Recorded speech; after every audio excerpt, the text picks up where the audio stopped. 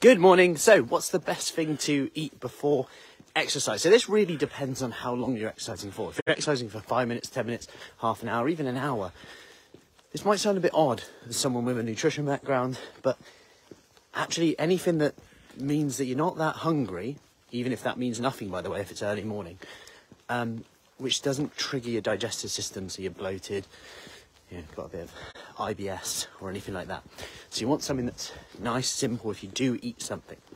So if you're having something that's like maybe an hour and a half or more, then you might want to consider a bit more of a plan. So for example, a few days leading up to it, you're going to want a few more carbohydrate-based meals, keeping your protein intake pretty much the same, because protein's going to be key. So whether that's fish, eggs, meats, yogurt, etc.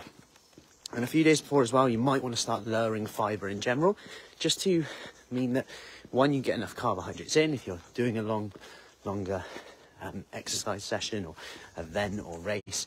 Two, it means that you're not risking any digestive issues on the day, which is kind of one of the worst things to feel, right? But if you're exercising, your main goal is fat loss, like I always say, you've got to prioritise that. So don't ever think that if I wake up in the morning and go and exercise, I'm going to have no energy if I don't have breakfast, because you should be, your carbohydrate levels or glycogen stored energy will be topped up from yesterday anyway. And if it's not, and your goal is fat loss, remember that we are trying to lose body fat. So we can just go into a bit of a deficit. That's okay as well. Obviously you want to feel okay, you don't want to, if you're taking medication, etc., you want to consider all of that. If it needs food with it, of course, I'm not saying that.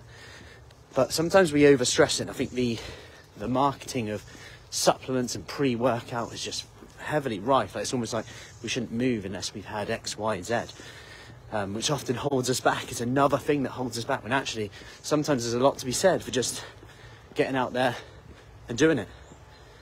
Getting out there and doing the exercise, where it's 5 minutes, 10 minutes, half an hour, and seeing how you go.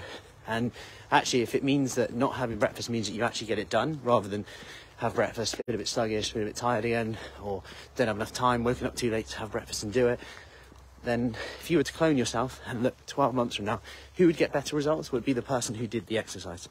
I can pretty much guarantee that. So don't overcomplicate it. Sometimes just do it, and only really worry about it if you've got some kind of exercise that's an hour and a half or longer, if I'm honest. So, and if it's more low intensity walking, you'll probably be fine anyway.